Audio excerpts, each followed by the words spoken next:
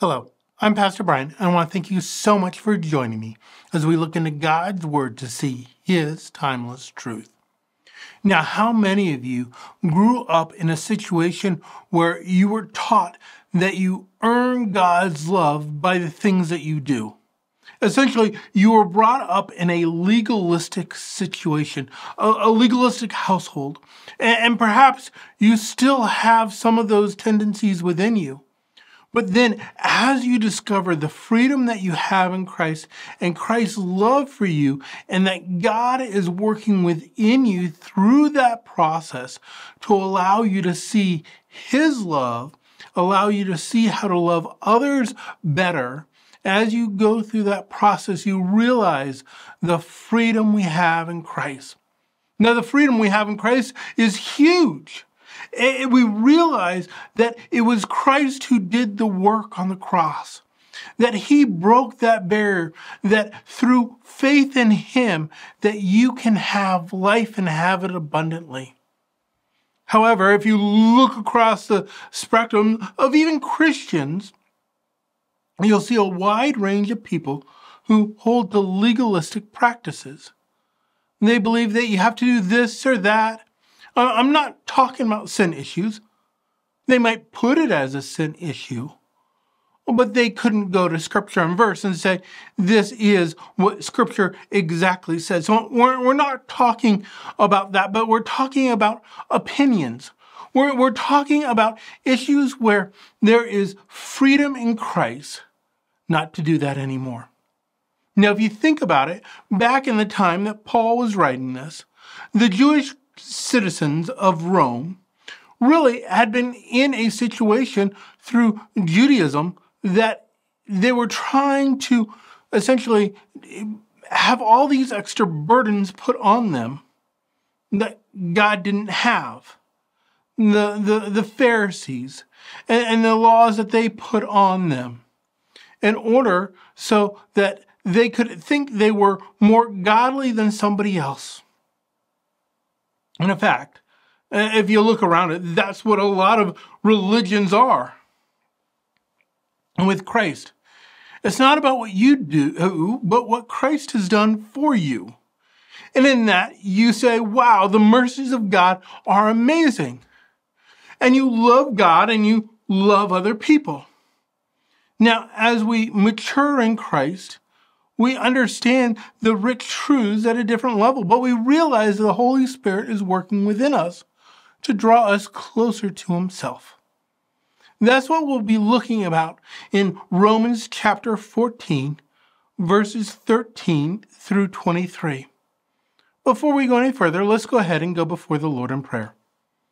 Lord, we thank You for the love we have in You. We thank You for the rich truths that are in Scripture. Help us to know You better. It's in Your name we do pray. Amen.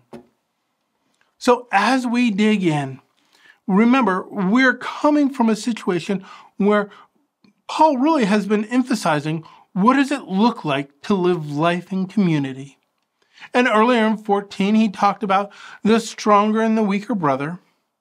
He talked a lot about the weaker brother. Now he's going to talk a lot about the stronger brother. And what does it look like to live in a relationship with other believers where maybe they do hold to things from the past?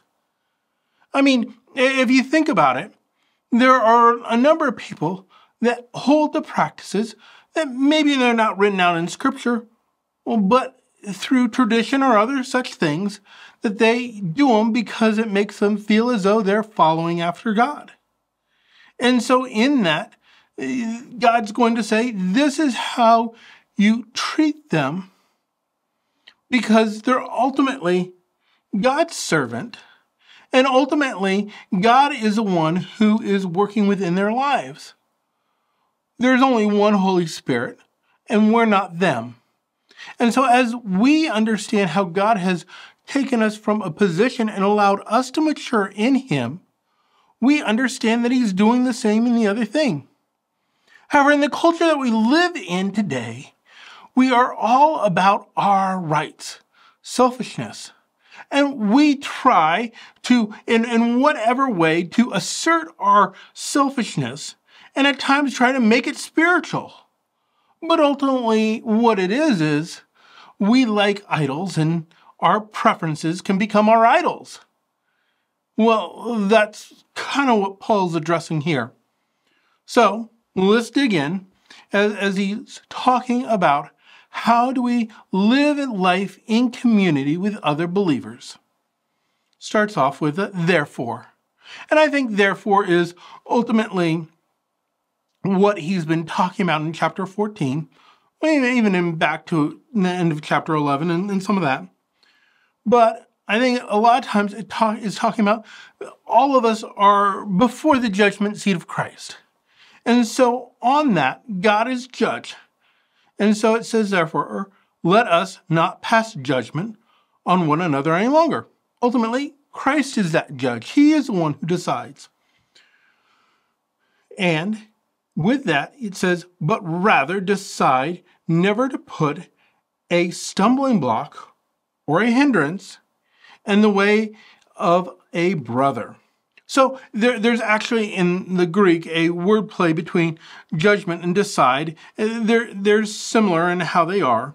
But what it's saying is, all right, understand that God is judge over all, and we're not that judge. And in that we have to decide to not put judgment upon another and create he gives two words fairly similar. Stumbling block or hindrance, the idea of to cause somebody to fall. Now in this, it is not a situation necessarily of preference, but of something that would impede their growth in the Lord. That they might go, man, there is such a situation that has arisen that I don't necessarily say is not an issue of sin, but would make them separate maybe from the body of believers. That would make them go, I don't want to be part of this body of believers. And in that, hinder the growth that God is doing in them through you and through other believers. And so he says, don't do this. And he's mainly here going to be talking about the weak, as far as when he's talking about the brother, but he's giving ammunition or encouragement to the strong. This is how you are to live. Verse 14. I know I am persuaded in the Lord Jesus that nothing is unclean in itself, but it is unclean for anyone who thinks it is unclean. Now again, this is not just all subjectiveness. There's actual lines and understandings about what is true and what is not. You just can't say, well, it's true for me. Is it true for you? No. What he's saying is, understand, he wants people to follow after him with their heart.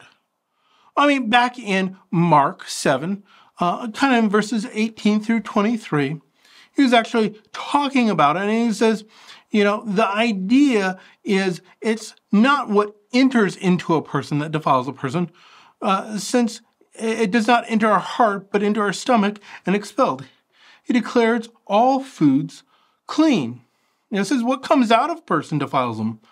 For within, out of the heart, a man comes evil thoughts, sexual immorality, theft, murder, adultery, coveting, wickedness, deceit, sensuality, envy, slander, pride, foolishness. All these things come from within and defile a person. So what he's saying is, again, the issue is it okay or not to eat that food? Already decided. We can see it in Scripture. But ultimately, understand that God looks at the heart. And he's saying, all right, what I want is somebody who follows after me, who earnestly believes what they're doing to the glory of God. And so in that, he says, don't take that away. Again, he's not talking about issues of sin. He's talking about the idea of respecting other people's convictions.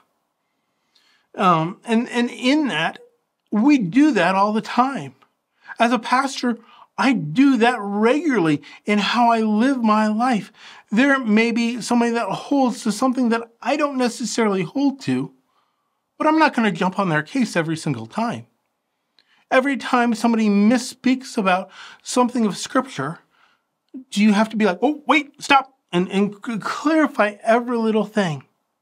Now, there are some things that are clearly important to delineate and say, well, actually, Scripture says this. On the essentials, so important to do those things.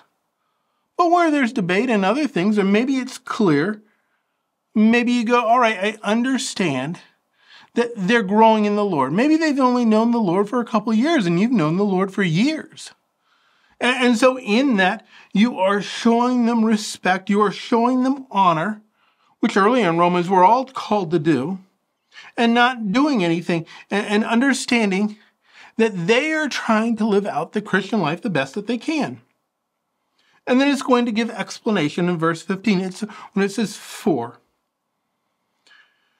And it's really concerning the heart of someone. For if your brother is grieved by what you eat, you are no longer walking in love. By what you eat, do not destroy the one for whom Christ died. And in this, it's saying, all right, you have the freedom to eat this meat, but don't do it. Don't do it because it grieves, it makes sorrowful, it causes pain to this other believer. And in that, what we're called to do is to walk in love with one another as believers. That is no longer occurring. So think back, the 2 commandments, love God with all your heart, mind, and soul, and love your neighbor as yourself. You're no longer walking in that call that we're called to love if you do that. So he's saying, in the freedom that you have in Christ, restrain yourself, not exerting your own self-will, but out of love for a brother or sister in the Lord, you're changing how you live because he also is a child of God. He also is redeemed by God. And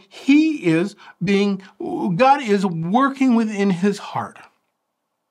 In fact, God is the one who draws us. God is the one who allows us to mature. We're not called. God may use us in situations, but it is ultimately God. And so this idea of destroying is going to be brought back up in verse 20, where it talks about how Christ is working in them. And so what we need to understand is that freedom doesn't give us the allowance to sin, to speak evilly of a brother, to mock, to ridicule, to put them down. Do not fail to love your brother, the weaker brother. Do not do that. And I'll give explanations further on.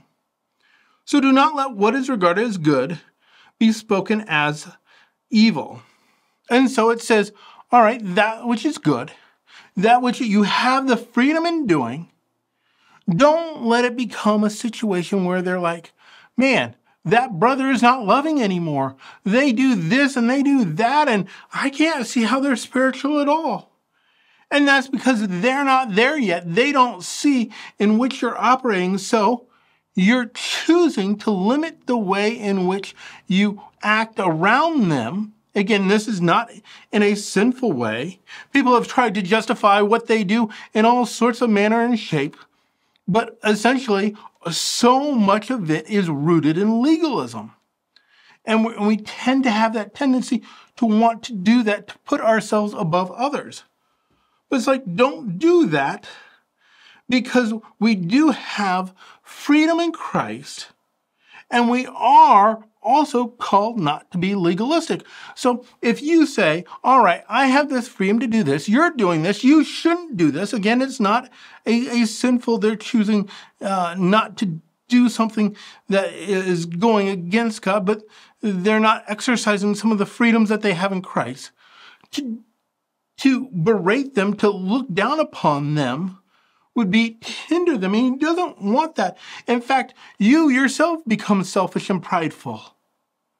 And you forget the reason you have that freedom is because of the grace of God. And so you totally distort what it means to have freedom in Christ. And in that, he says, in verse 17, and I think this kind of sums it up of where our heart needs to be for the kingdom of God. And again, when it says kingdom of God, it means a number of different things, but obviously in which God rules and reigns. And that is, again, he is ruling and reigning in your life. So kind of already, but we're also looking forward to what is in the future to come. So understand that it's yes and yes in the future. And understanding that we are being changed in that. So it's not a matter of eating or drinking. So those are minor things for which, yes, they're important, but you miss out on the most primary thing if you don't recognize that it is but of righteousness and peace and joy in the Holy Spirit. So, essentially, it comes down is the way in which we're called to live. We cannot live in and of ourselves. It is only through God that and the Holy Spirit that we can do any of this. Again, it is by and through the Holy Spirit, because of what Christ has done, that we live for God, that we are declared righteous. We're growing in righteousness, in sanctification. But in that, the fruits of the Spirit, and as you think about it, is peace, which is the idea that it comes only from God. Only from God can we have peace. But as we yield ourselves to him, we increasingly have peace in our life when we walk with him, as well as joy, the idea or the state of delight. And that is because we're yielded to the Holy Spirit. So it continues on in verse 18. It says this. And it goes, whoever thus, and I think it's kind of pulling back to 17, serves Christ, is acceptable to God and approved by men. So we don't want to become a stumbling block. We want to live in accordance with God. And when we go ahead and not make issues about legalistic things, which think about it. The Jewish people were right there. Paul is giving kind of through God these protections. Don't fall into legalism again. You can just look around the church in America today and probably throughout the world of the legalism that has crept in. Now, understand, maybe your temptation is like, let's go ahead and root that all out. But in doing that, you might develop pride and legalism yourself. And so he's saying, all right, let God do this. Let God do the work. And in that, you're a servant of Christ, which is what you're called to do. And people will look at you and say, that person's different. The love that they have for their brothers and sisters in the Lord is different, and I want that. Let me know that. So verse 19, so then let us pursue what makes peace and for mutual upbuilding. So we're supposed to seek those things. When was the last time that you pursued peace and building up brothers with another person? When you really put energy into that? I think far too often we can easily tear people down. But when was the last time you encouraged somebody? Recently, I heard this, and I don't know whether it's true or not. The most encouraging words spoken about a man is at his funeral. Again, it's just that idea that many people have things that they would say good about an individual, but that individual never hears them. Let's not be like that. Let's try to be better at being encouraging. I know that that's something I need to work on. In fact, the other day, I confessed to my kids that I need to do that more. I need to build people up. I need to be better at that. Verse 20, and then really it's showing the strong, or the strong showing that they have concern for the weak. Do not, for the sake of food, destroy the work of God. See, the word destroy has come back up. The work of God, the work that God is doing within them, how God is molding them, shaping them.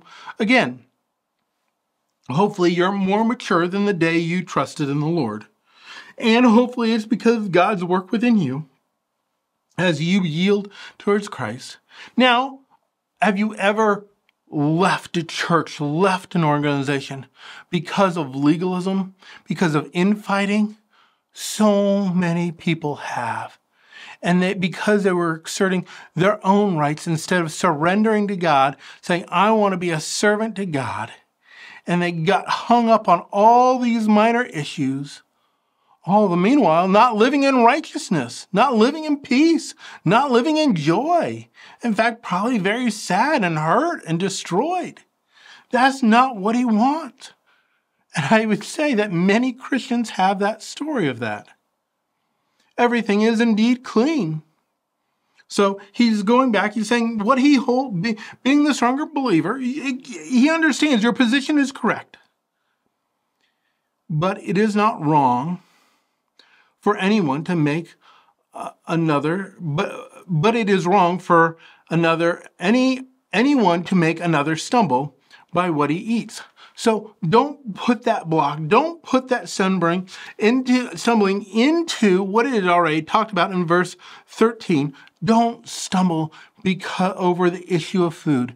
If he hasn't made it clear, he's just kind of repeating it. In fact, that chiastic structure is all within there, but ultimately it comes down to living righteously for God and for his kingdom and being a servant for God. And so don't make him stumble. It is good not to eat meat or drink wine or do anything that causes your brother to stumble. Can you think of situations in your life where you go, all right, I'm not going to push this, maybe a theological idea, maybe a way in which you live, upon somebody else and really kind of go after them and go, you're not a good Christian because of this, and this. No, that's not what we're called to do. We're called to act in love. But since you understand what you're doing and understand where it is in Scripture and that it is right, continue on in that way. But not in front of a brother or sister in the Lord. The faith that you have, keep between yourself and God. I think the assurance is the understanding of what it is. Don't make a big issue about it. Don't just bring it up every single issue.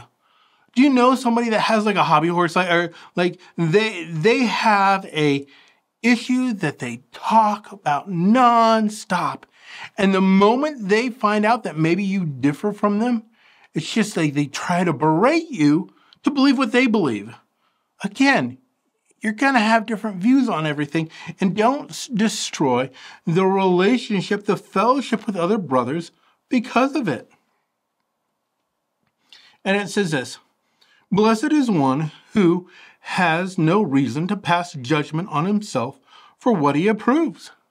So again, this is a blessing. A blessing is given to the strong, not to the weak, but that a person should understand that they have freedom in Christ, and that is a blessing. And in that, you can stand before God and go, I'm good. I know God. God understands where I am, and I am approved. And so in that, I don't have to assert my right. I'm going to live humbly, seeking to glorify God, concerned about his kingdom and making his kingdom known and the gospel going forth. And then it comes back to the weak. It says, but whoever has doubt is commended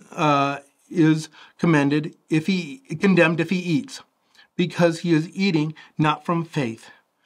For whatever does not proceed from faith is sin. So what it's saying is, just because you don't see that yet, don't let somebody beat you, make you stumble to the point where you're just going, all right, I'm going to do this to win their favor, God's favor, in the sense of going against what you believe in your heart is right. Because God looks at the heart. That's what he's concerned about. Again, look at it, study it. But don't come to a point of like, man, I'm going to do this and they'll do that, and we can live together in harmony, encouraging and building one another up. That's what he wants. Living a surrendered life to him, to God, is what he wants. Not pleasing self for others. God wants unity in the church. And that comes as we deal with one another in love. So in that love, what we need to do is really seek how can we live for God by surrendering our rights, not following after the own idols that our idol heart factories like to make, to be there for our brothers and sisters in the Lord and understand that God is working within them. Understand that things of peace and righteousness, those are the important things to God. And so, don't puff yourself up. Don't force not just opinions, non-essential things such as food and other things upon other people, even if you know they're right. For the sake of unity, for the sake of your weaker brother in Christ, so that they don't stumble. I mean, think about it. Somebody you'd be like, oh, that's not how it is at all. And you go, blah, blah, blah, blah, blah. And then they go, man, I feel like a fool, or I still don't agree with that. And so they leave the fellowship. That's not what God's about. Again, we should know truth, examine it, look at his word, but we also extend grace to others. And that's how we're called to live, to be concerned about righteousness, peace, and joy. And knowing that it is Christ who works in us and through us. And so in that, we love God, and loving God and serving God, we love others for the purpose of love within the body of believers. That's what he wants. Let's go ahead and just go before the Lord in prayer, asking him to help us as we try to live this out. Lord, I pray for those that are struggling with relationships with other people. Maybe the other person doesn't see what they're doing, isn't quite in line with Scripture. Lord, I pray that you would allow us to be quick to listen and slow to speak, that we would be concerned about building up one another, encouraging people, Lord. Lord, I pray that you would create unity within the church so that we can grow in you and really experience the freedom that we have in Christ. It's in your name we do pray. Amen. Thank you so much for taking time to go through God's word with me, and be blessed.